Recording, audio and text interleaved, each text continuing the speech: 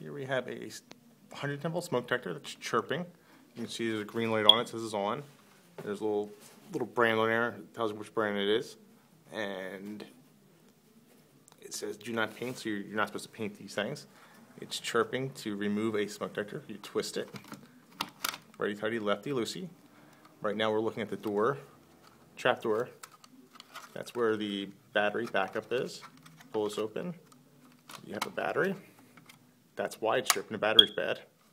If you weren't disconnected, you would simply pinch here, pull out. And if you look really closely, every smoke detector has right there a date stamped on it.